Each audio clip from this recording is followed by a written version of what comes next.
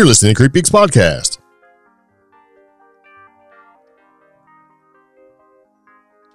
Today's podcast is brought to you by Audible. Get a free audiobook download and 30-day free trial at audibletrial.com/CheapGeek.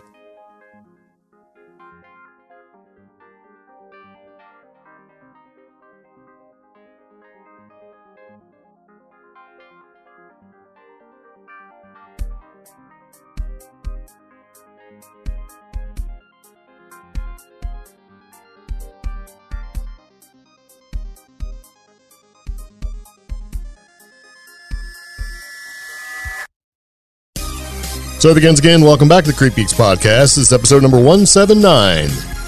Forrest Fenn Treasure found, New Mexico Bigfoot sightings, Papa Legba, and Paranormal Helpline. Yeah.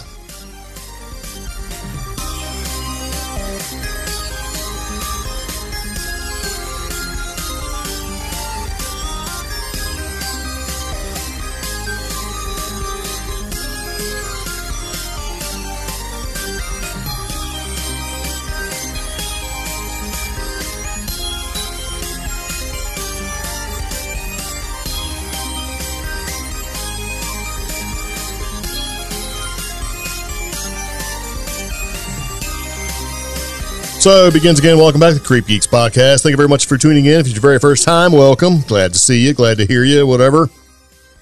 Yeah. And if you're a repeat offender, welcome back. Yeah.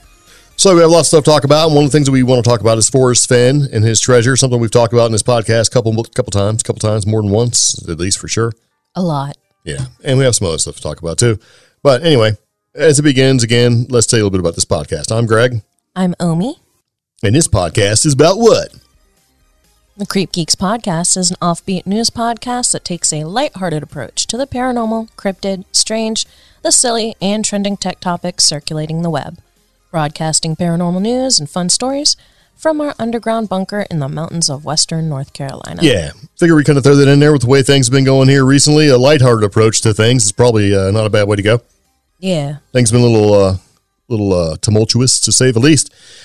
But anyway, well, hopefully you'll be able to enjoy this podcast and take it for what it is. It's a lighthearted approach to the stuff that we find to be interesting and fun on the internets. Yes. So, okay. So if you listen to the podcast and you have something you'd like to contribute, we have a phone number for you. It's a toll-free number. Doesn't cost you anything at all except for a little bit of your time. And that phone number is 575-208-4025. Yes. You can leave us a message. Yeah. You know, a little story, if you will. If you have some paranormal experience you'd like to share, you can certainly do that. If you want to remain anonymous, you can do that too. Just say, hey. Yeah. My name is Anonymous. Just don't say, hey, call me back. Yeah. Because it really is difficult for us to give you a call back. So yeah. It's one of those numbers where you can just call, leave a message, and go about your business and get the pizza out of the oven before it burns, all that kind of stuff. Yeah. Yeah. So multitasking. You can also email us if you don't feel comfortable calling, and you can email us by emailing contact@creepgeeks.com. Yeah. You can also go to our website, creepgeeks.com. There's a contact form there. You click on the little word that says contact and leave your contact stuff. And I finally replied to everybody. Yeah. It's banner day. So anyway, as we move into the podcast, a couple things we'd like to talk about, but one of the things that we'd like to do is we'd like to go into a little bit of interesting random factoids to kind of get the old juices flowing, if you will. Mm-hmm. Sounds kind of gross when you say it like that, but you know. You said it. I know. As soon as I said it, I was like, I probably shouldn't have said that. But hey, we're live. We roll through this podcast. When we get done, we edit, we upload it, and off we go. Yeah. So since coronavirus has been the trend for quite a while now, and it seems to be affecting everybody along with everything else that's going on, we figure we talk a little bit about some of the coronavirus search trends as they pertain to this particular week, because every week is different. And we've noticed that, you know, most of the search terms is ever evolving. Yeah. With this particular virus. We're still talking about coronavirus. Yeah. Just because we got all hell breaking loose doesn't mean that coronavirus has gone away. Yeah. Yeah. Or that all the states are reopening slowly. Yeah. So, yeah. And they're wondering now, they're posing this as like, I wonder if reopening the states is causing a spike in coronavirus. Well, the county we live in shot up 15 cases in one day. Huh. Yeah. Shocking. Now, some people are saying, well, that's not true. It can't be the case because we just started reopening and it takes at least 2 weeks for, results to get in. Well, guess what? It's only going to get worse. if phase 2 was, a couple weeks ago for North Carolina, then, it makes sense.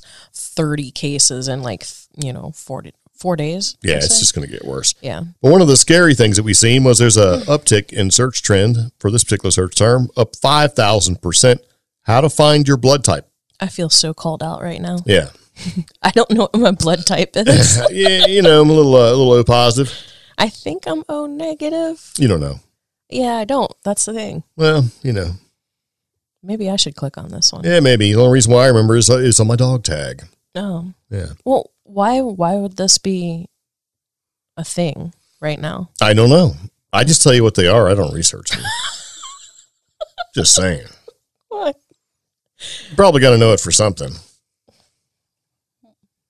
If you don't know it, then Related topics: mosquito, ancestor, birth, topic, birth certificate, topic, blood test. Yeah. Interesting. Okay.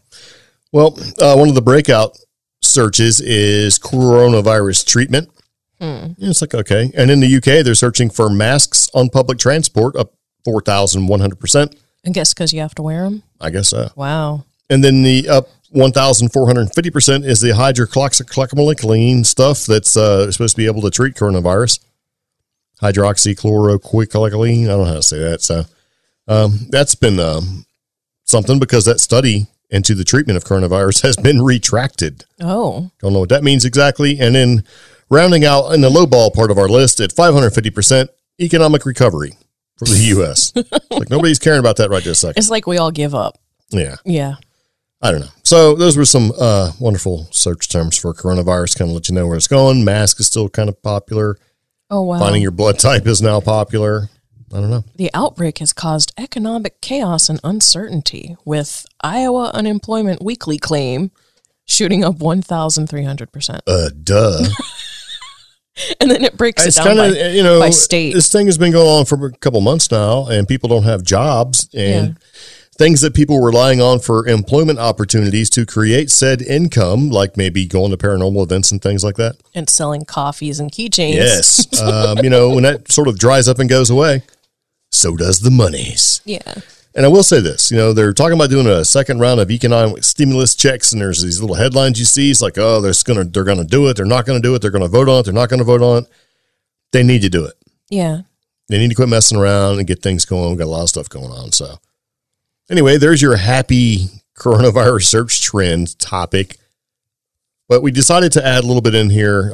With our last podcast, we did that where we actually added a little bit of a new kind of interesting random factoid section called Interesting Random FDA Recalls. Yes. Because, hey, the last one we talked about was that, the FDA is recalling metformin hydrochloride extended release tablets. Oh. Now, if you don't have diabetes, you probably don't know what this is. And this is used in the treatment of diabetes or diabetes or diabetes. Diabeto. Yeah.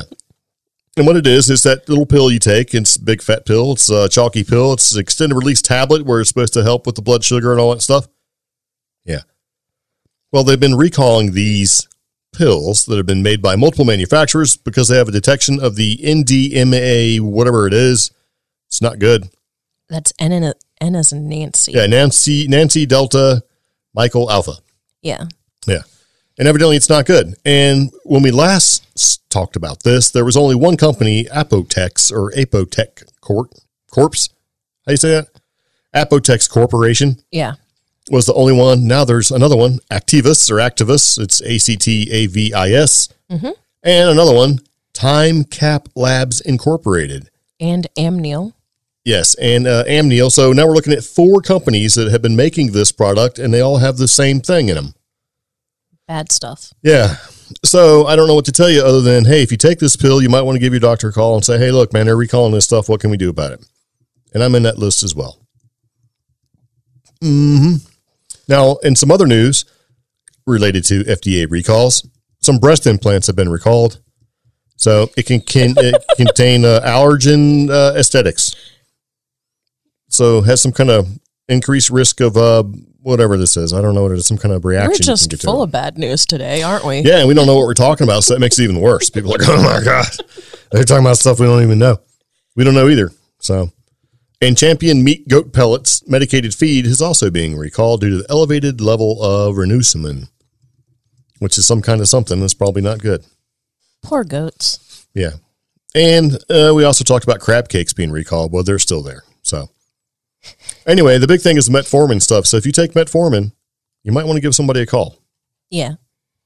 So definitely somebody with medical training and a medical background. Don't call us and leave a message on our little 1-800 number and saying, hey, look, Yeah.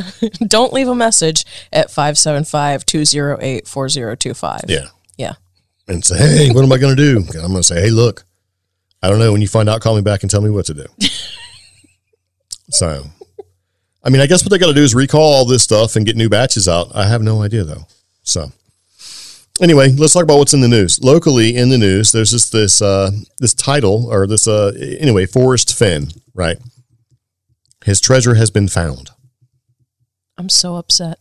Yeah. And we've talked about this 3 or 4, maybe even 5 times on the podcast where people have gone out and searched and unfortunately died due to exposure and things like that from the search. And they've been I even tried to rescued. Tie it into the missing 411 phenomenon because this stuff was allegedly located. This treasure was allegedly located in a hot spot of missing persons. Yeah. So that was my part of my curiosity about it. Mm. Yeah, but allegedly it's been found. Yes. Now here's the deal. We say allegedly because there's some weirdness going on with this sort of thing. It has been found before. It's, it's controversial. It's basically been a decade-long chase. And the reason why it kind of came into our radar was this guy's a New Mexico millionaire, right? And he set it out there and he had a poem and people would read the poem, decipher it, and try to find it somewhere in the Rocky Mountains, right? Yeah. And people have gotten, basically had to be rescued, got lost out there. People have died from this sort of thing, this treasure quest, if you will. And, so it's been a thing and it looked like it was going to be one of these sort of treasures that is going to be around for 100 years, right? Because nobody was getting anywhere close to it. Yeah. But all of a sudden, right, Forrest Fenn, who is the New Mexico millionaire who created this whole thing and put the millions of dollars of treasure out there to be found, has came out and said that he can confirm that it's been found. Okay. Yeah. So, according to Today, right, website today.com, he says, I confirm it's been found. It was found by a man from back east, but he's shy. He doesn't want his name released. Okay. So the treasure is supposed to have like a windfall value of like over $2 million, gold coins, diamonds, emeralds, other gems, so like for, full on like for real treasure. Right. Oh, this gets even dirtier. Yeah.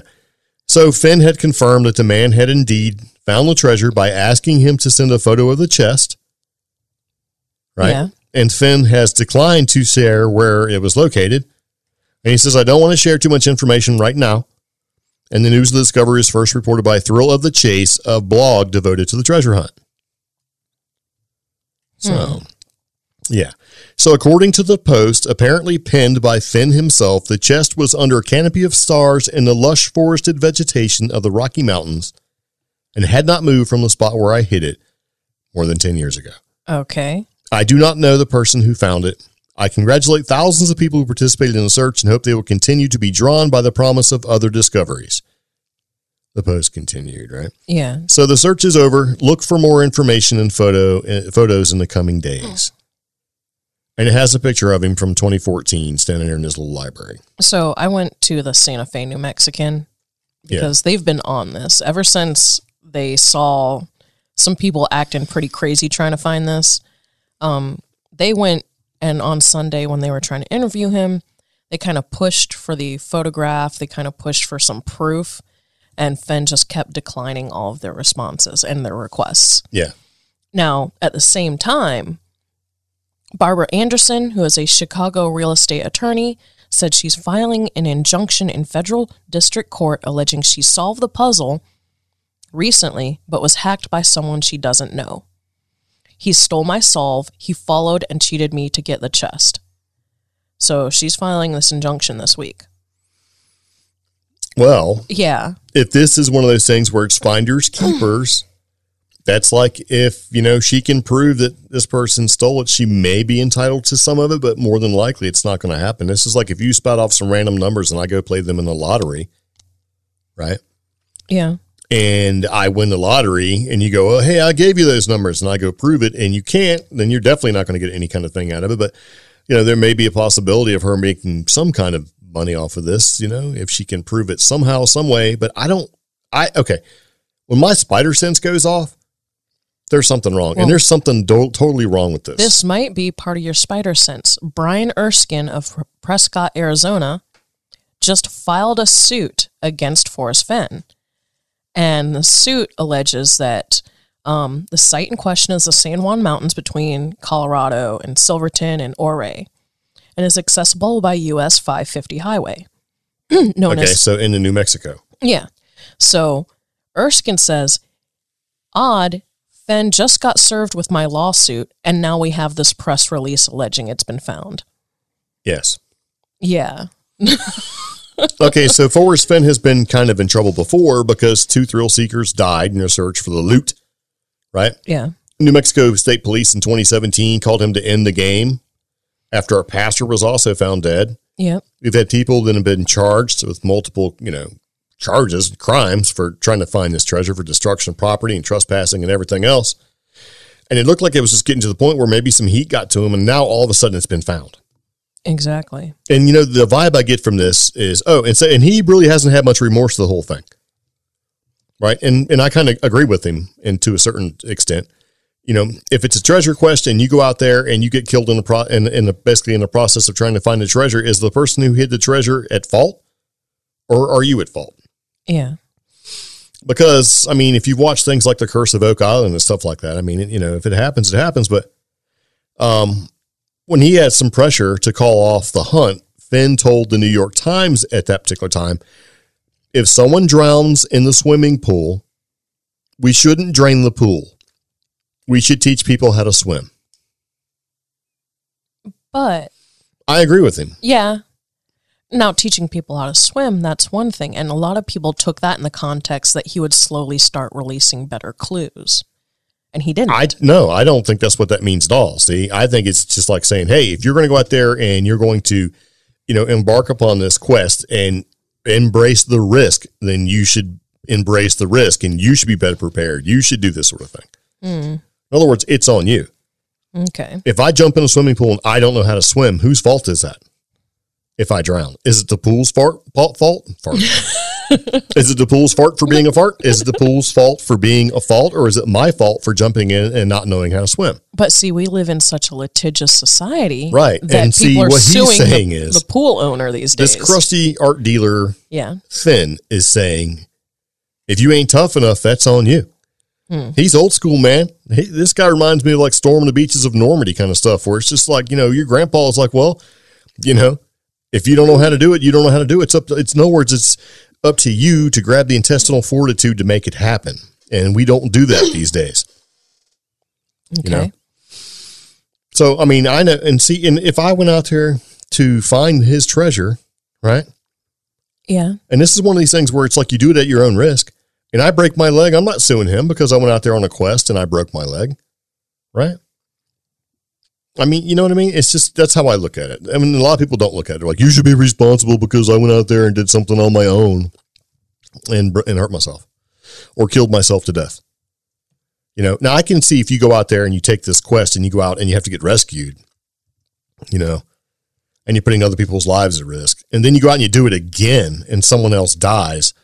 You should be charged with a crime. You know what I mean? Because now you're placing the rescuers at risk and someone has passed away. And so negligence could be sort of pointed one way or the other with the whole thing. Because some of these people died because they're just like, well, let me grab this bottle of water and go on out there and do this adventure in the middle of nowhere. And they're shocked. And, when they get out there and they get in trouble. It's like the desert, man. It's the mountains. It's the Rocky Mountains. It's the desert. You don't go off not being prepared. And when you go off and you're not prepared and you suffer the consequences, get hurt or killed to death, that's kind of on you.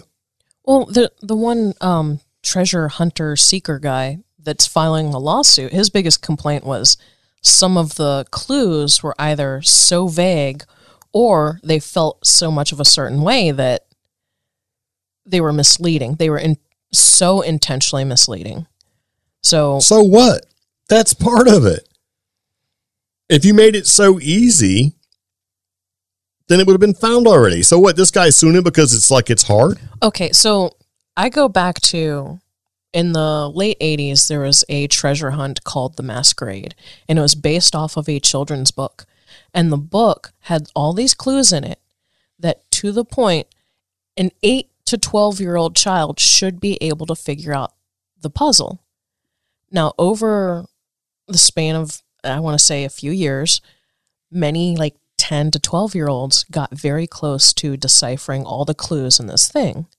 However, the guy was deceived because he did have some very hard clues in those, and those, this guy kind of fooled him and posed as a 10-year-old kid in some letters and correspondence and said, I think I'm close. Could you help me out? And because he kept writing, he kind of just said, you're close.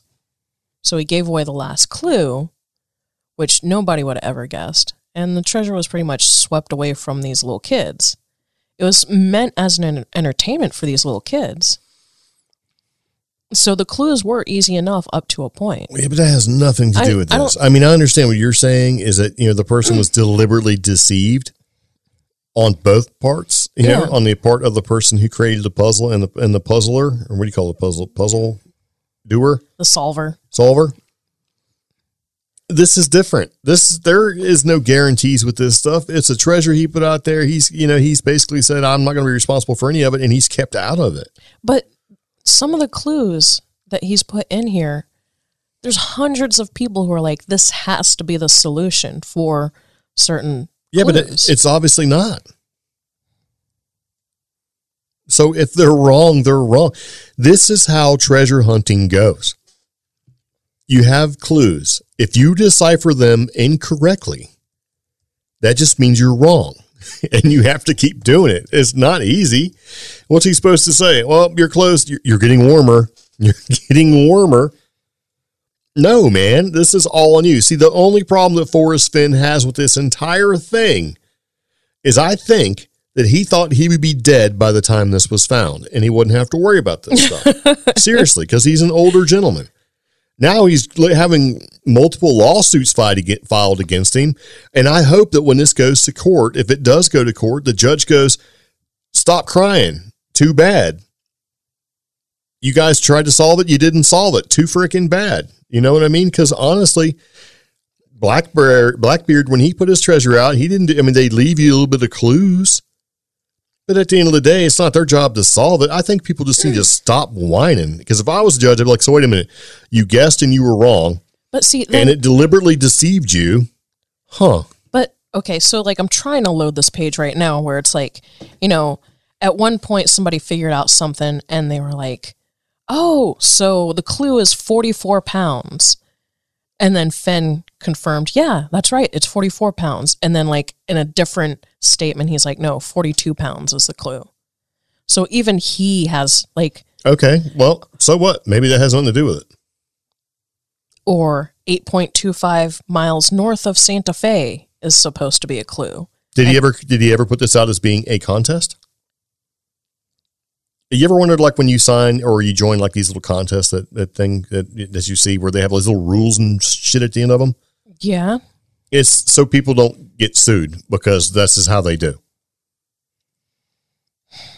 And I personally think, too bad. Find it, yay. You win. You solve the puzzle.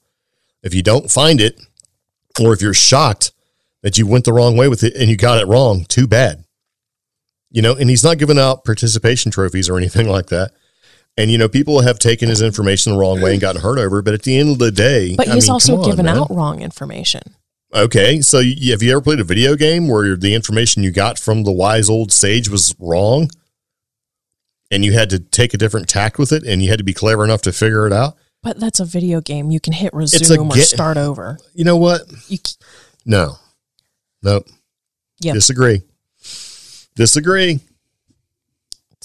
Just said a video game. Okay, you just said a game where kids were deceived. I mean, when I say a video game, I'm just saying that but see, that's the precedent has been set in the past, and these games of chance and in the hunt for fortune that you may be turned the wrong direction to get the wrong information. So this is not an unusual thing. It's not out there like, oh my God, this is the first time it's ever. No, this should be commonplace for all these people, even me being an older gentleman who's played video games and board games in the past, including a very brief soiree into the Dungeons and Dragons world until I found a girlfriend, got done with that. Have seen where I have been basically steered the wrong direction or given bunk information in my quest. But those are games. I didn't sue them. This is a game too. I mean, if you want to put it into gamification and all that stuff, it falls right in that category. But it's not. And you're also talking to someone who joined the military, where the military recruiter wasn't exactly the most 100% truthful person in the world. A little bit of a car salesman going on. Because that's kind of what they do. They paint you this grandiose picture, and it's maybe not 100% the way you envisioned it when you get in the military. And see, that right there is part. But I had a realistic view saying, okay, it's not going to be exactly, all puppy dogs and flowers and cupcakes and stuff when I join the military. Hell, I might even die in my quest to serve my country. But see, that is part of the argument right there. People have this idealistic image of what a treasure hunt is, and they're still comparing this whole game thing and treating it like it's a game. He's treating it like it's a game with these like very vague clues and stuff, when in fact people are dying. People need to get rescued. It's dangerous. Okay, but at the same time, if you're going to play a game like that and a person who created the game is still alive, don't you think you need to research the person who's actually doing it? And to go further into that point, like we're going to talk later about Bigfoot in New Mexico. Everyone's ideal, especially out here where we live now. It's not an ideal. It's an idea of. Idea of or concept of New Mexico. Especially out here with the people we talk to who have no understanding of like New Mexico terrain and environment or Southwest in general. I mean, these people go out, they feel that they're prepared, and they might be, rose-colored glasses. Look. Hold on. Mm-hmm. So is the fault that they're not prepared correctly New Mexico's fault, or is it their fault? I wouldn't say it's New Mexico's fault. It's their fault. Let me give you an example. I would say it's Forrest Fenn. Okay, hold on. And the people's fault. Going back to what you said about not being prepared for the environment you're in. We broke down in New Mexico on the side of the road with an irreplaceable part in our great white buffalo. Right? Mm-hmm. And what happened? We survived. Why did we survive? Because we were prepared and smart. And why were we prepared and smart? Because we're just smart. And? We have that sense of ingenuity. And? Not sure. Your husband, me, researches the hell out of things like this. And when we broke down in the desert, we had 40 gallons of water. Mm-hmm. We had food. We had shelter. We had clothes. We had medical stuff. We had a toolkit. We had everything we need. Mm-hmm. Because me researched it to death to make sure that if we broke down in the freaking desert, because that's an inhospitable place, we would be okay. Yeah. Now, what kept us from being able to rescue ourselves and get out of there very quickly? What? I'm going to call you out. You took out my magic tool bag that had the stuff I needed to repair that hose piece. Okay. And put shoes there instead. Okay. So that was an unforeseen circumstance. Never in a million years, but I think that T connection that connects one side of the engine to the other, which circulates the radiator fluid, would break. Okay. But we fixed it. We used our ingenuity. But what turned out to be a minor inconvenience for us and a funny story to tell, right? Yeah. And an over-preparedness that we were, which allows us to be able to tell a funny story now, was all brought about by the research and the effort that we put into being able to survive the situation and the environment that we were in. And see, at least these people don't do that, and it's no one's fault but theirs. I wouldn't say that about all these cases. There's that one older guy who was researching and trying to find this, and he was fairly well prepared. And what took him out? That one slip and fall. That's not Forrest Fenn's fault. You can slip and fall in the bathtub. Nope. No. Yes. He had proper gear. That's still not his fault. That's not Forrest Fenn's fault. Forrest Fenn never said go up there on that little slippery ledge and slip and fall. It wasn't even a slippery ledge. And you know what? If the treasure wasn't anywhere close to where he was being, then the man interpreted the poem incorrectly and went along the wrong thing. That is the other thing. When you build a story or build a scenario using certain mechanisms, like a poem or a story, or like I was going back to Kit Williams' Masquerade, which is a children's book, that kind of diminishes the danger and risk. This guy used a poem, which is romanticizing. Well, okay, first off, I don't look at poem as being romantic because I'm not that kind of guy. Well, no. And I understand what you're saying. The word romantic. Okay, well, I understand what you're saying, but at the same time, you could look at a treasure map and see like where if somebody drew mermaids on the side of it and these whimsical pictures on the side of it and look at that being where it maybe downplays the actual risk, right? Okay. It's all open to interpretation.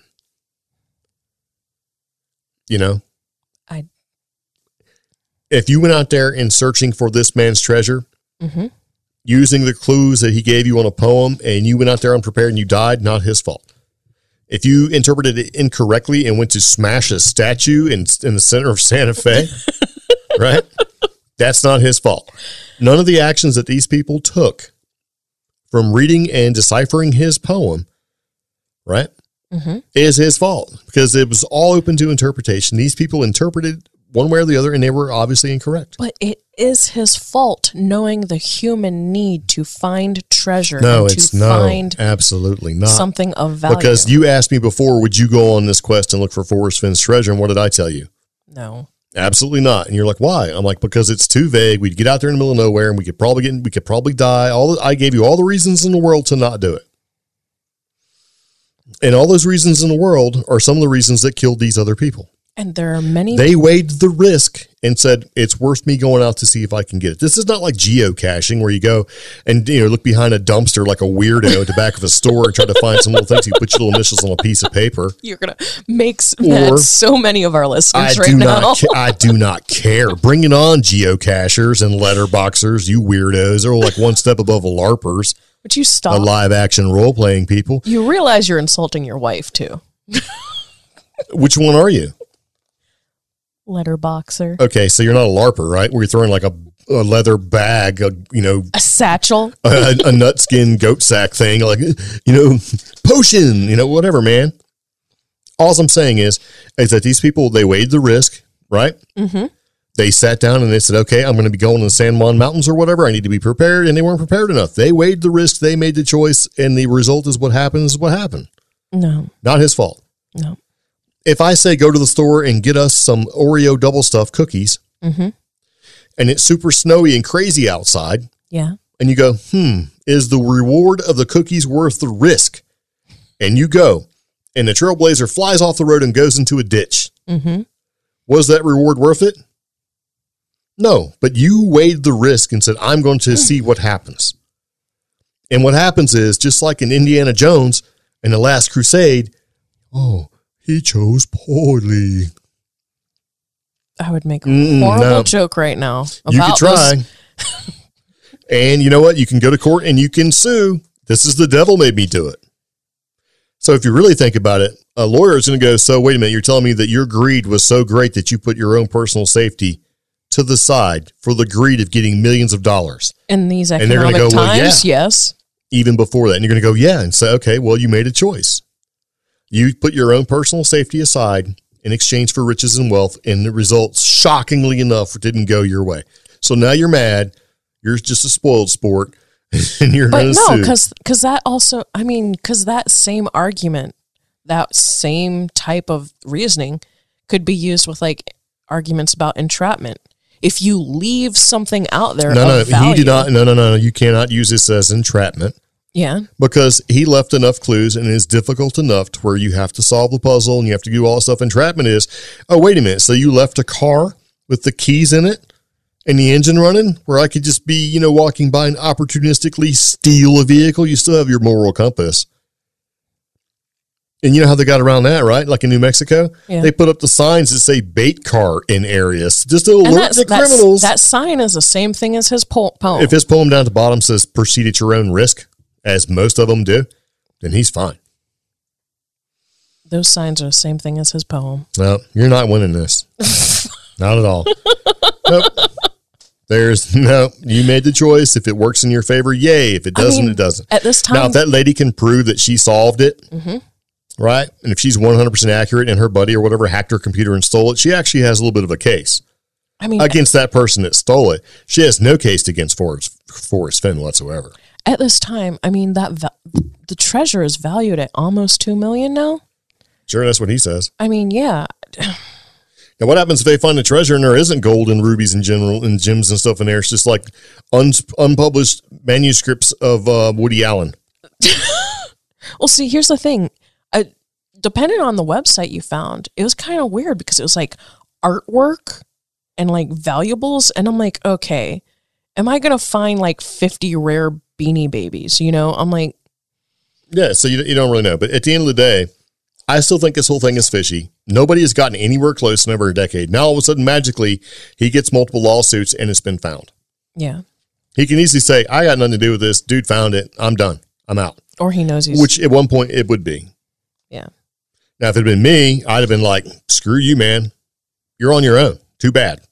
And hopefully I would die before I went to court. I would take it. I would take it back because, if I'm getting older and it's causing this much difficulty and people are just going to be so obstinate about it, I would just fine. Treasure hunt's over. Then he would get sued because you took away my chance to win the treasure. But that goes back to my old argument. Right, and which is still wrong. I'm not wrong here. Yes, you are. Nope. If you say if you ride a roller coaster, if you want to do the whole risk versus reward thing, you ride a roller coaster and it structurally goes down or whatever, somebody's at fault for that. Mm-hmm. Because you went in there knowing that you had some idea of being safe because of the way it was put together, constructed, maintenance checks, all that sort of thing. And if that was not done, then there you go. Now, this particular situation, there is no guarantee for any of that sort of thing. There's not even any expectation that you'll be safe in the quest to find the treasure at all. So if you're putting out there that, there should have been some idea of personal safety involved and, all that kind of stuff, not at all. Nope, not how this goes. So I still think more to this is going to come out and we're going to let you know every time we hear it. I think there's something fishy about the fact that it was found. It seems way too convenient all of a sudden. Now, it could also be, this guy's 89 years old. Yeah. You know what I mean? So, and he estimates over 350,000 people have searched for it. So out of that 350,000 people, if three of them die or 4 people die, that's less than like 0.0001%. And don't correct me on my maths because I'm not a math magician. Is it just 3? I thought it was more. Okay, maybe it's 6. Same thing.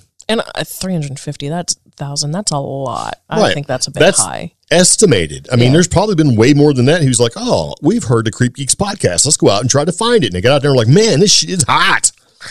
It's hot in the desert, so I don't want to do this anymore. And they went home. All right, if we got out there and it looked like we were going to die from doing it, it was like, which one's better? $2 million and being dead or not being dead and come back to fight another day or search another day or whatever. Right? Okay. Yep. And what he says at the very end of it, when he was asked how he feels now that the treasure was found, Fenn told the Santa Fe New Mexican on Sunday, I don't know. I feel halfway kind of glad and halfway kind of sad because the chase is over. I don't know. See, I don't know why he calls it a chase. He makes it seem like it, if you don't find it quick enough, that the opportunity to grab it will be gone. And he never put it out there like that. Where, you better hurry up because your limited time offer, if you don't act right now, because that would be different. If he put it out there and he said, okay, for a limited time, you're going to be able to find this, and somebody died because he put this unnatural or unnecessary risk of time involved to make people get out there and hurry and needlessly, In other words, that would amplify the actual risk involved. He didn't. He just did a poem and said, hey, there's $2 million worth of treasure out there. Good luck. And he got hints from some people. Some people said they gave him hints and all this other stuff. Or he gave them hints, I should say. I don't know. He's been saying, like, some people have been within 200 feet of it. That's helpful. 200 feet in the wilderness, that's nothing. We've been out there looking for stupid geocaches where we've been like 3 feet, according to the and we still couldn't find it. We didn't go back and yell at the, that happens in geocaching too, where he's like, according to my GPS, I was within 4 feet. I couldn't find it. You need to make it easier to find. And what did we do? We didn't. We're like, no, you should do better next time. You should try harder. You should go back and look. You know what I'm saying? This is the same thing. Yep. Sorry. I don't know. I do. I think something needs to be done. I think there needs to be proof that it's been found. Well, yeah, I want to see the evidence. I want to see the treasure. I want to see the whole thing because I'm not looking at it as being, is he being truthful in what he said in the treasure and stuff? I think there's something fishy about this was magically found. That all of a sudden, he's had multiple instances of lawsuits being filed against him and it's already been found. Nobody has been close to it in a decade and now all of a sudden magically it's been found. Yeah. Something's weird. Something's fishy and we're going to keep reporting on it when we can. But anyway, what we're going to do right now is we're going to take a second and play a little bit of a commercial and you're listening to CreepGeeks Podcast. We'll be right back. Audible is audio entertainment that entertains, educates, and inspires. For you, the listeners of the CreepGeeks Podcast, Audible is offering a free audiobook download with a 30-day free trial to give you the opportunity to check out their service. To download your free audiobook today, go to audibletrial.com/CheapGeek. Again, that's audibletrial.com/CheapGeek for your free audiobook. Enjoy this with your free trial. 30 days of membership free, plus 2 free audiobooks that are yours forever. 1 credit a month after trial, good for any book regardless of price. Exclusive member savings. Get 30% off additional audiobooks. Easy exchanges. Don't love a book? Swap it for free. Anytime, seriously.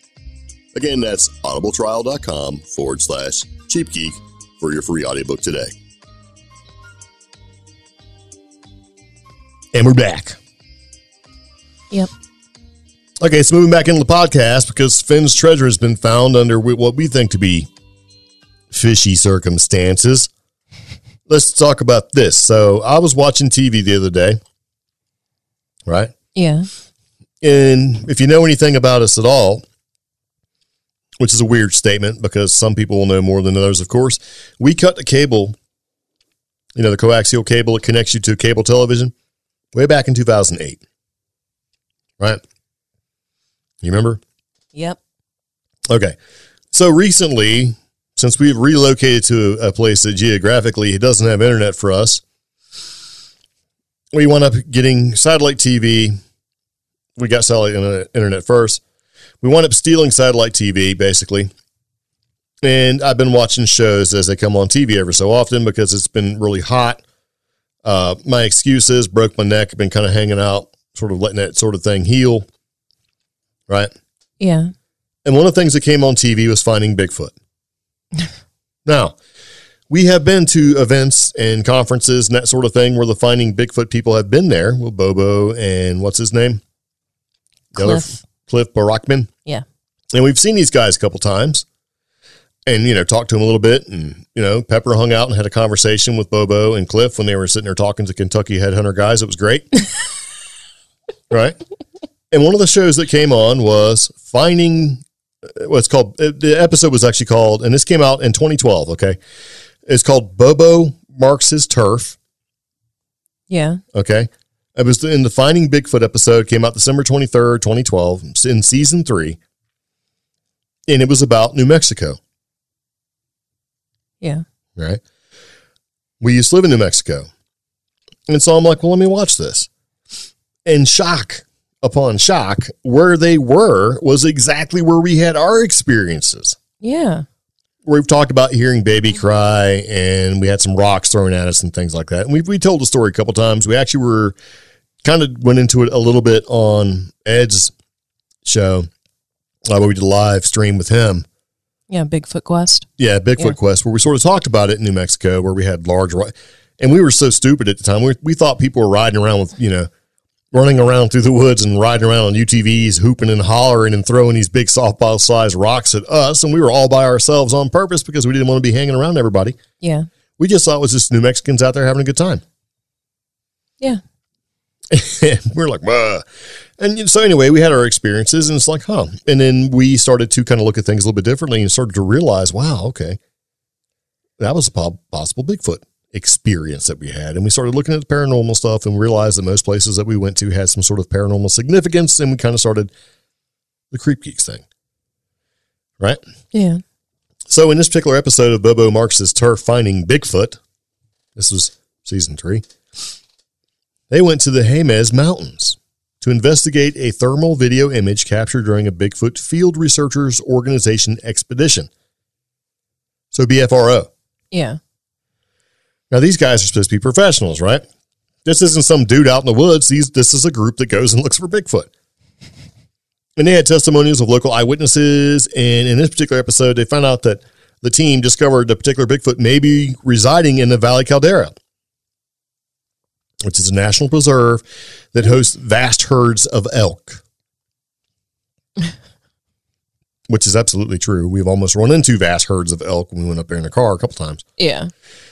And it's like this big grassy area, like a prairie almost, in the middle of these volcanic mountains and stuff. And also, fun fact, is has the cabin where Walt from Longmire lived. So if you ever seen Longmire, the show, which is a great show, by the way. Yeah. Mainly because if you lived in New Mexico, you could recognize every place they ever filmed because, that's what they did. You'd realize that, wow, that's in the Valley Caldera, which is like a stone's throw from the camping area where we used to go camp all the time. Seriously. It is not far. No, it's not. And when I say camping, I don't mean like a little campground. I mean, there's one spot where it's basically like 20 campsites and it's 14 miles long and you're in the mountains where if you need any kind of supply at all, you're getting in your car and you're driving 30 miles to get back to the gas station / store that's on the basically reservation. Well, the one forest road that most people use is 17 miles long? Yeah. And at one end, and funny, it's the end closer to Valley's Caldera, there's a tiny little fishing shop. Yeah. And you can buy bread for $7. Yeah.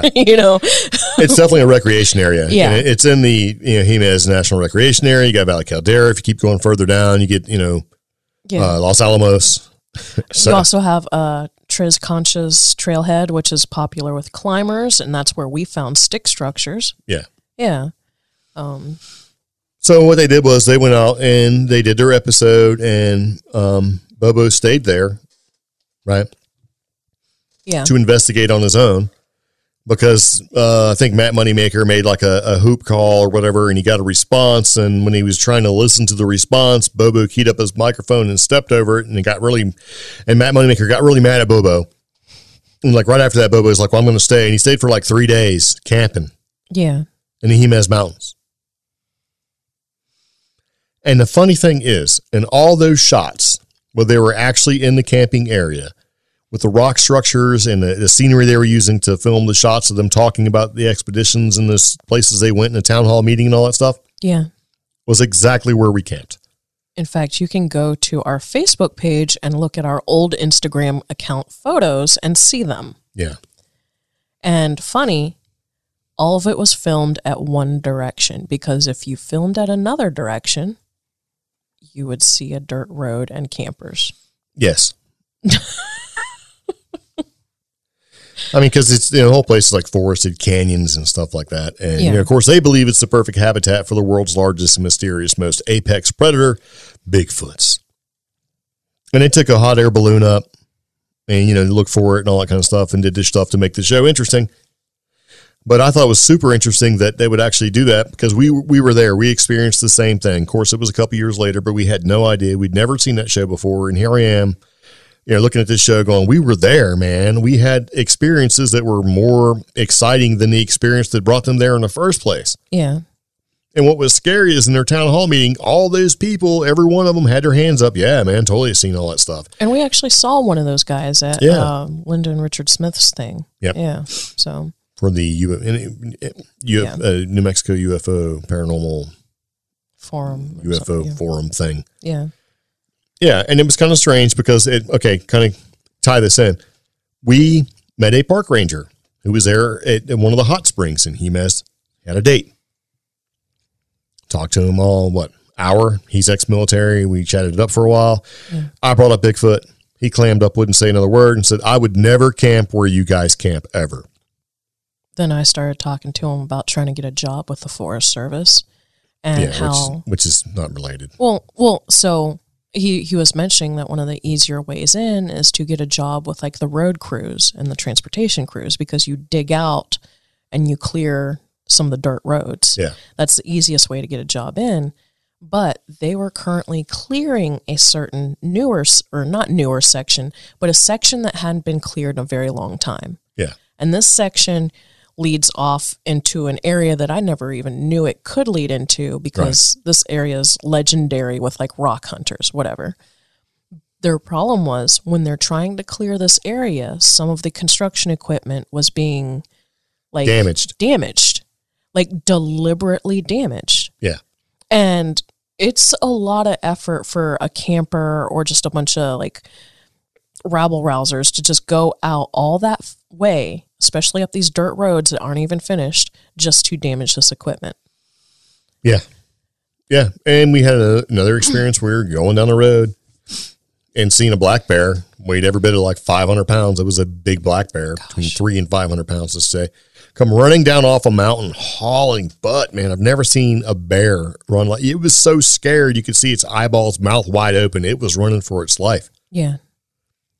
And it ran right down across the street, ran right down across the road, like directly in front of us. I had to slam the brakes and went through some campers' campsite. Yeah. And they were standing there like, holy crap. And this bear was just running. Gotta admire the guy. He didn't drop his beer. Yeah. Well, I mean, it was so quick. But what scares a bear like that to run down? And where this bear came from, there's no campsites up there.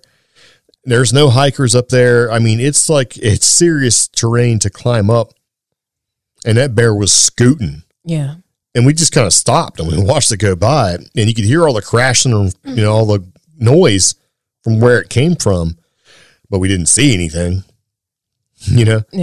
And as we started to go past the campers that had their little site like right off the road, they just kind of looked at us and we looked at them like, what the heck was all that about?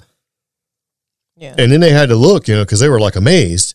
And we creeped by real slow and just kind of looked at them. They kept looking at us. And you could see their expressions change from fear, amusement, bewilderment to, we got to be here. We're camping here. You know what I mean? So when you see a huge bear go flying through your camp, I mean, it didn't even stop.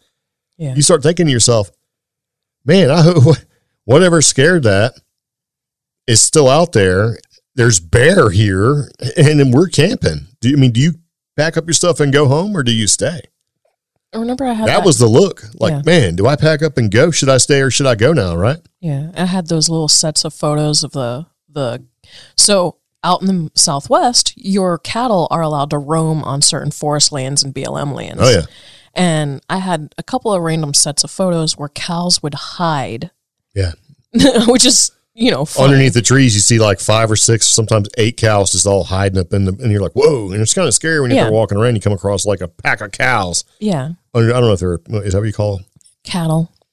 No, I know what you call a cow. Is it a herd though when there's only like 5 or 6 of them? Is it just like a pack of them? I think it's like you have a murder of crows, a complaint of Karens, right?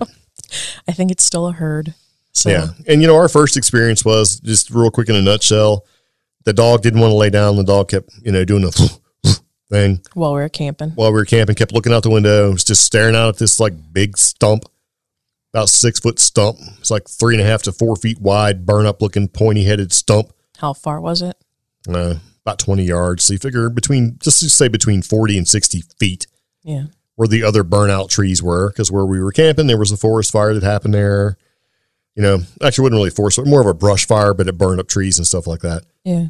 And, you know, kept trying to tell Ben to lay down, and I kept staring at it, looking at him like, it's just a stump, man, lay down, you know, because sometimes dogs misidentify things, right? Mm-hmm. Next morning, woke up, looked out the window, because I couldn't sleep all night long, and the stump was gone. Yeah. So, a little cone-headed Bigfoot. It seemed like he was just as wide as he was tall, could have been standing there, because Ben was having no part of it. But he wasn't angry enough or scared enough to do full-on dog barks like when the pizza guy or the wind blows. He was doing it little, like, I see it. I want to let it know I see it. I know it. Yeah. I don't want it to come over here. I don't want to be a part of it. Yeah. Doing that thing where they fill up their face with air. Yeah. You know what I mean? Like, we're like, what is that?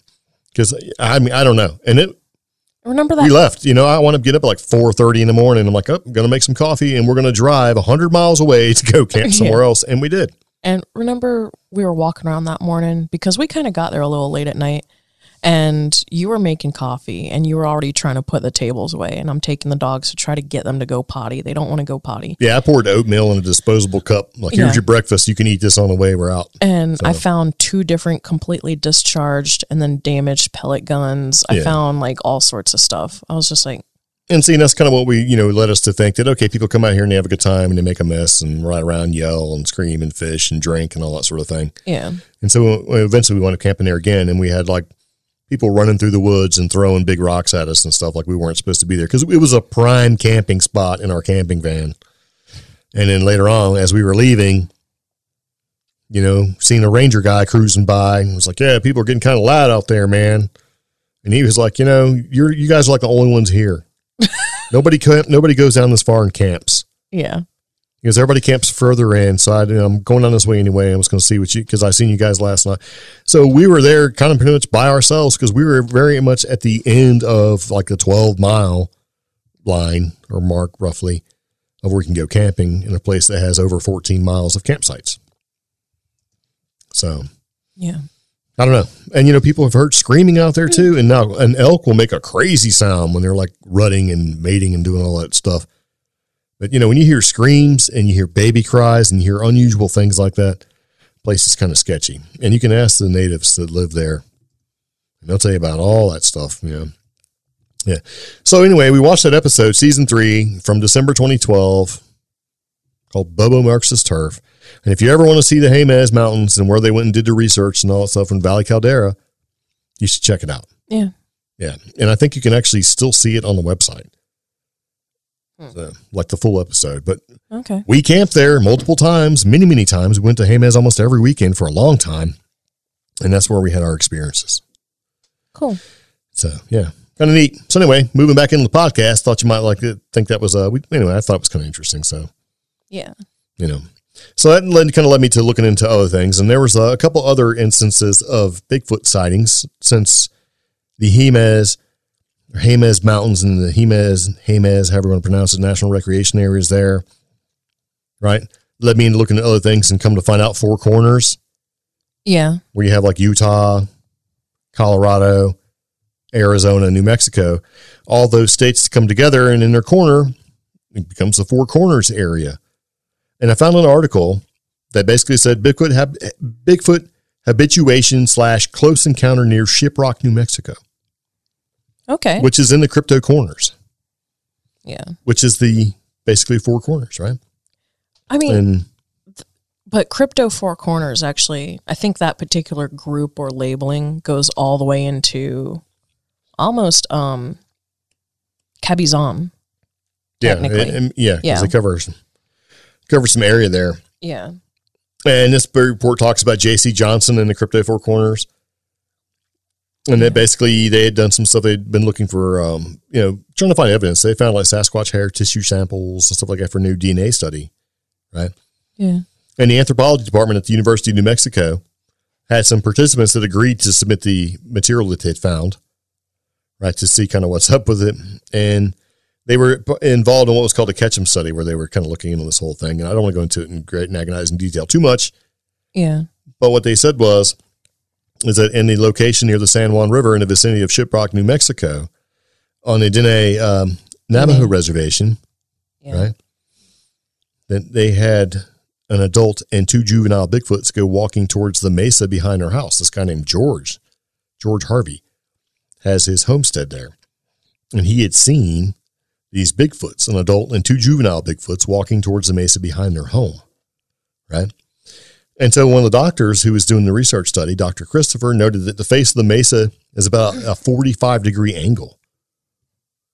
And, it doesn't sound like a lot until you're walking it, but when you walk 45-degree angle up a mesa, that's pretty serious business, man. And these things had no problem easily going up to one side, right, getting to the top and then disappearing. Yeah. Yeah. And so that happened in like 2015. That was a sort of a daylight thing in the encounter. And allegedly there's a video of this. They have an encounter video that happened January 11th in 2015. Oh, we shared that. Yeah. Yeah. And George's sister basically talked about that there was, that these animals were probably part of a larger habituation or habituation. How do you say that? Habituation. You were right. Yeah. Group that migrates through the area. And she was on a 4-wheeler on their homestead, and she had her dogs when she encountered several huge figures hiding behind a cropping of trees. There's not a lot of trees out there, man. So you would notice if there's like we talked about with the cows, right? The cows hide up underneath the trees. They get shade and that sort of thing, and they'll all cluster up underneath the trees. So I'm sure when she went cruising up to them, she probably thought that's what they were. Yeah. And she said it was at that point that 3 Bigfoot stepped out, which scared her, stunned her, because she'd never seen anything like that, right? And that her brothers had basically told her, mentioned that they exist, but she never believed the accounts, but she had ran into them, so she's seen them, right? And so she told J.C. Johnson and the others in the group that, during the 8-year period that they had many sort of accounts and encounters with the Hairy Boys. We might know people that know them because we do. My friends call them that too. Yeah, they're not really called Sasquatch. I mean, we give them names like Bigfoot and Sasquatch. I mean, they have all sorts of names like Wild Men, Hairy Men, Hairy Boys, Wood Boogers, all that kind of crazy stuff. So when you see it in the lore, you don't really see it as like Bigfoot or Sasquatch. You know what I'm saying? You see them as being, all sorts of stuff. The furry ones, Yeah. So the names are calling them Hairy Boys. Or Hairy Men. And the older native people call them the Hairy Old Man. Yeah. Yeah. Or Hairy Brother. Or the old ones. Yeah. Yeah. And so, she said that there was a 10-foot Bigfoot, similar in description as Rufus. Rufus was one that stood about 12 feet tall, covered in dark brown hair. So they gave these things names. So they'd seen them enough to give them names. The youngest member of the group stood about 8 feet tall, had reddish colored hair, and she described each of their faces as mostly hairless with dark skin, flat, narrow noses, wide foreheads. And she also stated that Rufus had large, bulbous eyes that may have been 3 inches in diameter. That's pretty big. Yeah. And a lot of them don't really refer to him as having narrow noses, So it seems like when you hear some of these descriptions of hairy men or Bigfoot or Sasquatch or whatever, depending on where they are, they have differing facial features, So it's like they have their own sort of genetic thing going on, right? That's okay. So now I'm like amused on an anthropological level, because out here everybody talks about the flat, round, flat nose, sort of wide nose, sort of primate looking. And if this thing has like a skinny, narrow nose and wide foreheads and that sort of thing. So if there are genetic differences in description, maybe due to location or traveling or whatever, and because they do mention that there's probably not enough Sasquatch or Bigfoot to support reproduction and stuff like that. So it wouldn't be that many. But what if there's like way more than we know? And these things travel, right? Because a lot of them do migrate, according to the reports that you hear. And like, even they, Alex was saying, as she was interviewed by Dr. Christopher, basically that she thinks that they migrate because of the experiences, encounters they've had in the past. If you're just traveling through, following the weather, and you have these Bigfoots coming in, they travel and they migrate and they go back and forth, maybe in such long distances, who's to say they don't run into other Bigfoots and kind of like, have mate time? So so this particular area is, it looks like it's only 15 miles away from El Moro, 15 miles west. And then from there, probably another 15 miles north. So we're getting right in the territory of the CDT, so the Continental Divide Trail, which only X amount of people are allowed to do. And there's the other trail out there that people really try to avoid having humans go to. Yeah, well, there's a lot of that area where nobody goes because it's completely inhospitable. Like, in order to be able to get out there, you'd have to walk, and nobody wants to walk, 100 miles in the desert. Yeah. Through rough terrain. I mean, so you could effectively live out there and nobody would see you. If you heard a plane flying by, you just hide under a rock. Ooh. Nobody would ever know you're out there. It's only like 10 miles from Fence Lake. Yeah. Which has the UFO and Bigfoot stuff. Okay. Yeah. So basically, when Alex is talking about her encounter, she says she sat in the four-wheeler, paralyzed from the shock of the encounter that she had, where she's seen him underneath the tree. Yeah. And she knows that the 10-foot Bigfoot made a whistling sound. And her dog, Zora, Alex's dog, Zora, approached and laid down near the youngest member of the Bigfoot trio. And then the Bigfoot remarkably reached down and rubbed Zora's ear. As it turns out, these Bigfoot had previously brought bones of kills to Zora while tied up on the homestead property at night. And the young Bigfoot has also been known to draw on rocks. Oh. Yeah. And so from the information that, they received from JC, and this is on Phantoms and Monsters, by the way, there are several Bigfoot clans in the general area. And another known group includes an older female who has been seen with several juveniles over the years. At one point, she had 3 sons traveling with her. And it seems that these hominids are not monogamous, and that the female in particular had bred with several males in a wide migration area. And it says, at present time, photographic evidence is being suppressed. There is much more research required on the various clans within the habituation area. It's also tribal land, and with all respect to the privacy and customs of its residents, must be maintained. That sentence, though, makes me mad. The photographic evidence is being suppressed. Yeah. And just for a fun fact, in the picture of Alex being interviewed by Dr. Christopher, he has a camera. Yeah, and even a more fun fact is it's a Canon camera, but anyway. So you hear about Bigfoot not liking dogs, like especially on the East Coast. On the East Coast, it's different. It's weird. You hear about, Bigfoot's not liking dogs, and they, eating dogs and fighting dogs and all the crazy stuff. But when you hear about them in the Southwest, it's kind of a different story. Yeah. And you hear about them when they get on native lands and stuff like that. These animals, if they even exist at all, act differently than they do somewhere else. Like the skunk ape is not supposed to be one of these like nice, friendly Bigfoots at all. More of an animal. So it kind of makes you wonder if there are clans of these things traveling around, right? Yeah. Maybe there's different genetic types. Like the skunk ape has like 3 fingers versus 5. What if there's just a different sort of species and subsets? And some of these can be so primitive looking that they could almost look like werewolves or the dog men, And we get those theories from like Matt Delf and from even Asheville Cryptid Society. They have theories similar to those. Yeah. Where it's different species. But my thought is, what if it's not different species? What if it's that their breeding population is kind of slight and some of these subspecies that we see are actually just deformities? You wouldn't know. And there's also, the theory that, hey, the government knows about this kind of thing and that they have like these special groups that go out and sort of police and take care of things when these things act up and get all crazy, like up around Boone, North Carolina.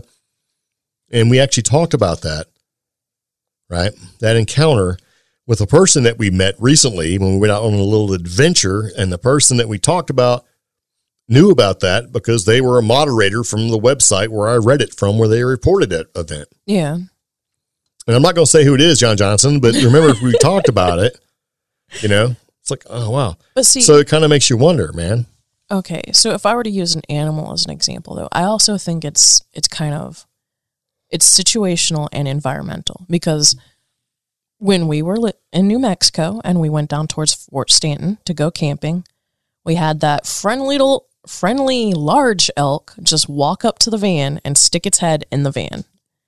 Yeah. At like 11 o'clock at night, 11:30 at night. Yeah, it was very late, very foggy, and this huge elk just stuck his head. We were trying to get directions. Was it a she? I think it was a she. It didn't have, it had, I don't know. They weren't like huge antlers, but it had like little nubby sticking up. Very tall though. Yeah. Cause we were in a place. Okay. If you ever do any traveling off road anywhere, or in areas where you may not have cell phone service, a GPS for your car, old school GPS still works. And that's what we were doing. We had plugged it in. We were trying to get the geographic location where we wanted to be. We were actually at Fort Stanton. So we had that elk who was not scared, not intimidated, just stick its head in the van. Very large creature, right? Looking for a snack. And just stuck its head in the van. It wasn't a threatening situation. Could have gone bad, but it didn't. But then out here, we went to... Wouldn't let me pet it, though. We went to the Smoky Mountains National Park, and we got within distance of an elk, and it kind of got aggressive. Yeah, no, it got very aggressive. Of course, it was that time of year. So is there just that disparity between regions and animals in general? If Bigfoot is an animal? I mean... I don't know. See... That elk in the Smoky Mountains could have beat me up, you know? Oh, so, yeah. It just makes me wonder, because a lot of people think that Bigfoot are super friendly. Right? Yeah. And the natives talk about if you just leave them alone, you'll be fine. Yeah. You know, and they also talk about back in the olden days, they would actually speak and communicate with each other, and that the Bigfoots actually use the ancient tongue or the old... old language. Old language, like Anastasia or whatever it's called. I'm not really for sure. And that sort of thing. And then when you get further and further towards the East Coast, it's a little bit different. They're more aggressive. They're more violent. They're more, so I don't really know. I think that if you hear all these stories about Bigfoot and you do a lot of research in Bigfoot and Sasquatch and hairy men and all that sort of thing, it seems that a lot of the geographic location has, different sort of characteristics to determine what kind of encounter you may or may not have. Yeah. So who knows? I mean, you hear in the Pacific Northwest where camps are being attacked and loggers being ripped apart and hunters and all that sort of thing. Like they're almost more territorial than you hear as they're, in some native areas where they, I guess, maybe possibly feel safer. They're more friendly and less likely to give you problems like scratching a dog's ear and bringing the dog's bones, which is brilliant, by the way. Yeah.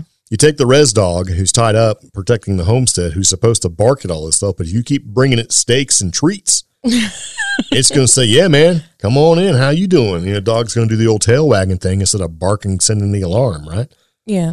But see, okay, so and again, not to speak on behalf of different indigenous people and different native groups, but like the Navajo, it seems to be a more tolerable relationship. Yeah. And then if we go like with my friend Sam and her Lakota people, it's more of that slightly trickster fae type situation where it's a mutual respect. You don't pee it off, but it may do something. So it really does seem to be regional, Yeah, it can be. I mean, it's kind of a weird thing. And so I thought that story was kind of neat. But then when you look at the other story that we were going to talk about here in about 2 seconds about what happened to the Zuni Pueblo, like this Bigfoot stalks a forest ranger after being shot near Zuni Pueblo in New Mexico. This was a story. So this was the area I was saying is really close to El Moro. So I'm sorry. Well, I mean, they're all relatively close as the crow flies, but this story also came off Phantoms and Monsters, where it talks about this a native forest ranger shoots at a Bigfoot while with his family, and the Bigfoot stalked him continuously afterwards. Right? Mm-hmm. So it goes where my dad and his parents were on their way from Gallup, New Mexico to see a movie. So they were going to Gallup from the Zuni Pueblo, right? So it's about 32 miles. And it says, my grandpa was a forest ranger at the time, and he worked in the Zuni Mountains. And he was using his ranger truck to get to town, because that's kind of what they did, Yeah. And it's like, he's the only person that's ever explained this to me. And it's from his dad's perspective. My grandma is eerily bothered, so she doesn't much like talking about it. So anyways, they're about halfway to town and Stark out. They have these large ponderosa trees that cover both sides of the road. And it says, in the midst of driving, my grandpa stomped on his brakes, and grandma was sitting in the passenger seat, and his dad was in the back seat. And the kid's saying that basically his dad was confused at the time, right? Because he's facing towards the back window on the passenger side. So it's probably a small, not like a king cab, you know what I mean? But he sees his dad quickly reach over the back seat, grab his rifle off the gun rack. He heard him open his door, and he fired one shot. My grandpa hit it, and it screamed. Oh. So his dad looks over the seat to see it running to the right of the road, which is east, takes one large step over cattle guard, and disappears into the woods. And they drove away and proceeded to watch the movie without discussing anything about what had happened. This is now my dad says, according to Grandma and Grandpa, that the Bigfoot was hairy, but not like you would expect. Its hair was fringed and balding. They said it had pale blue skin, and it looked fatigued. When my grandpa shot it, it dropped its jaw for a couple seconds, and its jaw dropping looked grotesque, like it couldn't have possibly made its mouth any wider, and then came the scream. The scream is the eeriest part. They also did never forget it. It was a loud, gross, and had meaning scream. And after screaming, it lunged to its left and then took a step over the cattle guard and ran into the forest. The jaw dropping is what makes my grandpa not talk about it. Or what makes my grandma not talk about it. She says it's the scariest, most ugliest thing she's ever seen. Right? It says now after they got home, it started haunting and following my grandpa. The night that my grandpa shot it, he got no sleep, but my grandma didn't sleep either, and that's how she knows. She pretended to be asleep, but both of them heard things around their house that night. Movement, noise against the walls, and an overwhelming feeling like something is out there in the dark. So my grandpa continued his work as a ranger, but soon quit due to the constant run-in with this thing. When he was out in the forest, he knew it was watching. He could smell it, hear it screams, hear knocking. It made disturbances in the road just for him. It would toss branches in the road, right?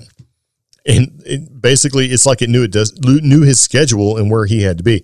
It scared his grandpa so much that he hasn't gone back since, and since then it hasn't bothered him, and all this was happening while my grandpa experienced one wild night as a ranger. And he says, I believe he's seen UFOs, strange murders, very odd occurrences in that forest, like people acting too jolly, rituals, lost people. And he's written it all down, everything that's happened. It's in a binder at his house, but I really want to read it. My dad says it's nuts, but my gramps now has cancer and it's a shut-in from it. So hopefully I'll get to see him or get my hands on that book. And Zuni is truly a place of mysteries, and weird stuff goes down there all the time. Maybe Grandpa thought he was shooting at a skinwalker. The pale blue skin and the receding hair, just bells went off, right? So I'm sitting here. You mean like orangutans or something? Almost. But like the receding with the fringe, it's setting me off and it's bugging me. I'm trying to figure out where this is. Yeah. And the fact that the area he's describing, we actually went out here not just for El Moro, but you and I were trying to find a fluorite mine. Yep. And it's also where we came across other high strangeness, because this is near Rama and Candy Kitchen. Yep. Which has its own set of unique people. Yep. And our friends were like, why did you go there? That's where skinwalkers are. And murder people. And murder town. And murder people. And fun fact, getting out of the area where we were, we got lost and wound up in a 4th of July parade. Yeah. Oh, and in our big white van. They just like made us, I don't know what they were thinking, because we were just trying to turn to the right to get out of town. Mm-hmm. But we pulled up and they moved the barrier out of the way and they made us turn left and they put us in the parade. Yeah. As we went through in our Great White Buffalo, our DIY adventure campermobile, waving to the people. And my dog Ben barking the entire time at everyone. And the people's looks on their faces as they waved very happily to see us. And then they were trying to figure out why we were there, because we weren't fire. We weren't rescue. We weren't an ambulance. We weren't a classic car. We weren't a classic car. We were just basically random tourists cruising through their town. We didn't even have a magnet that said CreepGeeks yet on the side of our van. We were just photographers taking pictures. Yeah. But I'm thinking about the other time when we were going through this area towards Rama, and we followed. Oh, wow. Okay. So we followed 53 West, trying to find this area with petrified wood and fluorite. And one moment we were on a private mine. And then the next moment we had signs all around us saying Zuni Reservation. Yeah. So we had to turn right around. Yep. So this is an area where you can get lost. The ponderosa trees are what I remember, because this is near the ice cave. Yep. Yeah. So, but blue skin, the area, it's just making me think of something else, like goblin. Well, we'll figure it out later. Yeah.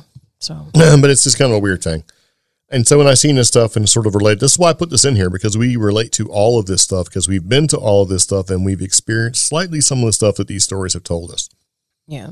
Yeah, from other people, some of which we may know, some of which we don't know, but we've heard it from the locals that were there too. And they're like, why are you there? Especially the skinwalker thing. Why are you there? You're not sure. So before we wrap up the podcast, we got one more thing to talk about. We'll talk about it real quick because we've been going for about an hour and 20 minutes now. That's what we do. And it's kind of a cautionary tale, kind of a weird thing, right? Yeah. And this is like something that the only reference I really remember seeing about Papa Legba, aside from watching the American Horror Story thing, is that you shouldn't mess around with Papa Legba. No, you should never. And we probably shouldn't even be talking about Papa Legba. Honestly. Well, you can. I think that's part of Well, we can because we're not Haitian. And this, we've never opened up the door to speak to any Haitian / Louisiana voodoo or any voodoo type of spirits whatsoever. yeah. So I also think that's part of the stigma to help keep the whole traditions mysterious and stuff like that. well, maybe. Yeah. But this, I guess, comes from freak lore. Yeah. Yeah. But it's Virginia. Yeah. Somewhere we've also lived, and we kind of thought we'd put it in there because it's like we talked about New Mexico because we've experienced there, but And this is the Virginia one popped up out of nowhere. It's kind of related. Virginia teen dies 2 days later after posting on social media about Papa Legba. Yeah. One Virginia teenager decided to dabble into the dark arts by practicing Haitian voodoo spells. It seems to have been a fatal mistake as she unfortunately lost her life. Known as Papa Legba, this deity of sorts is worshipped or prayed to in mystical dark art world of voodoo. Yeah. And I don't like saying that. I like saying the gray world. Well, yeah, I mean, if you look at magic as not necessarily being good or bad, but sort of in the middle there, and it is what you make of it, Papa Legba can be a good thing, can be a bad thing. Yeah, and legend says Legba will give permission to speak with the spirits of the Guinea. Right. In Haitian culture, he is known as the Great Executioner or Elocutioner. Right. And I prefer that second statement. Yeah, elocutioner is better. Yeah, because basically he can speak in any language and persuade people at will. So he stands at a spiritual crossroads of sorts. So if you go to consult him, he can build arguments that determine fate. That's how I like to look at him. Yeah. And he's considered a Loa, which are spirits of ancient Haitian and Louisiana voodoo. Loa is actually used to describe these lower deities and spirits in many different traditions, including West African and Caribbean voodoo. Yeah, like voodoo gods. Yeah. Though he's most commonly known in Haiti as Papa Legba. Right. Now, allegedly, this 19-year-old Virginia resident was found dead. She was discovered in a bathtub at her mother's home, according to social media posts. Her friends found her and were shocked to find her deceased. It was a disturbing scene to see. What makes this weird is the fact that she claimed to have seen Papa Legba several days earlier. People thought nothing of it at first. She was warned by some not to try to use these summoning spells. She was in a social media group found on Twitter who practiced spells such as witchcraft. After which she decided to start practicing voodoo spells and became obsessed with it. Caitlin snapped back to others by posting that there is nothing wrong with trying something new. And you know what? There is, evidently, because these people in that group were trying to say, you don't do this. You can't just like randomly just go start talking, right? Yeah. So they're trying to warn her, and she basically said, let people live and have their own religion, right? If someone is into something different, accept that. Stop saying, no, you come from God. I'm Wiccan, and I always believe, so basically shut the F up and let me be. Now, that kind of attitude right there, almost to me, would seem to be a little attitude, maybe a little air of disrespect. Yeah. And possibly not necessarily disrespect to whatever she's trying to do, but maybe not taking this whole thing as seriously as she should have. And one of the things about Papa Legba is that if you don't give him the respect, or if he feels like he's being slighted, with my disclaimer, if he exists at all, things will not go good for you. You don't, it's okay for him to fool you, but you can't fool him. Or disrespect him. Right, because you will pay the price. And this kind of speaks to that greater... That's with all of them. There's a greater debate out there. I do want to acknowledge Tobias Wayland from Singular 14 Society for this, where he discussed how this umbrella tradition that is Wicca, when it starts to pull in these different pantheons of gods and different practices, like spells and stuff like that, you're pulling in stuff from a culture and a religion without being immersed in it and understanding the gravity of it. Right. So you basically, you don't know what you're doing since you haven't been trained in it, so you should probably leave it alone. And I think some of that failure to acknowledge the tradition and culture that happens, that almost, I hate to say it, like whitewashing or just commonly accepting things, is causing problems. Yeah. I don't want to say that's why this person passed away, but I think a little more respect is needed when you approach grayer magic. Yeah, because down at the bottom, somebody said, notably, someone from Facebook posted that they did a reading on her, and it wasn't Papa Legba that she had seen, but another Haitian voodoo spirit named Baron, who is the master of the dead. So if you don't do it right and you call what you think is one spirit, but you get another spirit, then basically the rules that apply to one spirit don't apply to the other necessarily. Yeah. And maybe that's what caused it, or her demise. Nobody really knows. It just seemed to be a weird thing. And the fact that she posted the way she did, I don't know. I mean, it's terrible because she leaves behind her daughter and all that, but it's kind of like a Ouija board, right? You use a Ouija board to communicate, and you're trying to talk to your mom or your dad or whoever, whatever family member you want. You may not get who you think you're speaking to, right? And that's why you're supposed to close off the session and do all the things you're supposed to do to protect and basically do all that sort of thing. And if you don't, bad things can happen. And that's something I want to ask someone with more understanding and more experience. You know, somebody like, I don't know, Michelle Belanger or somebody similar. Yeah. You know, when you reach out to these different energies and forces, how do you confirm you're speaking with somebody genuine? Or how do you end it to make sure it's ended? True. Because her cause of death is drowning. She drowned in a bathtub. Yeah. And they say, things that they say about her is that she was always the bright spirit of any gathering, and her resilience kept her going in challenging times, inspired by many, and basically inspired, and that she inspired basically many of her family and friends. It's a bizarre death, and they're all like, how did this happen, kind of a thing. So I don't know. Maybe it's coincidental. Maybe it's not. Maybe it's a cautionary tale. Don't know. But I'm still firmly in the camp of, if you don't know 100% what you're doing, and you don't have people there to help you that maybe know more than you, and you don't have sort of a team, probably shouldn't be doing it. I don't know. Kind of a sad thing. So. Okay. Yep. I think that's about all we're going to talk about today. Do you have anything that you'd like to speak about? Anything we need to kind of wrap up? Not really, other than we do have coffee back in the CreepGeeks shop, as well as a couple more stickers and stuff like that. I will be listing our new ghost hunting bracelets soon. Ooh, yeah. Yes. Because we do have stuff like that. The coffee is actually pretty good. I will say that, and I can say that with all honesty. Everybody that's tried it has liked it. It's not bad. You should give it a shot. It's Bigfoot inspired. It's super tasty. But yeah, if you'd like to get a hold of us, you can. If you want to join our Facebook group and talk to us, you can certainly do that as well. If you search for Creep Geeks, you'll find us. We share all sorts of funny things, not necessarily just all paranormal, but just funny things in general. It's a lighthearted thing. And we enjoy the talking and the communication, stuff like that. We do occasional live streams as well. When we have the opportunity to drive into town and set everything up, we do our van cast where we talk to our peeps. And you're certainly invited to that anytime you want, because it's, kind of a nice thing. And if you're having problems, we do have a phone number that you can call. It's an Indian phone number. What? So it's in India. Because of this whole quarantine life we've all been experiencing, there's been a phone number set aside, right? And it's the basically first paranormal helpline in India. Gets over 10 calls daily.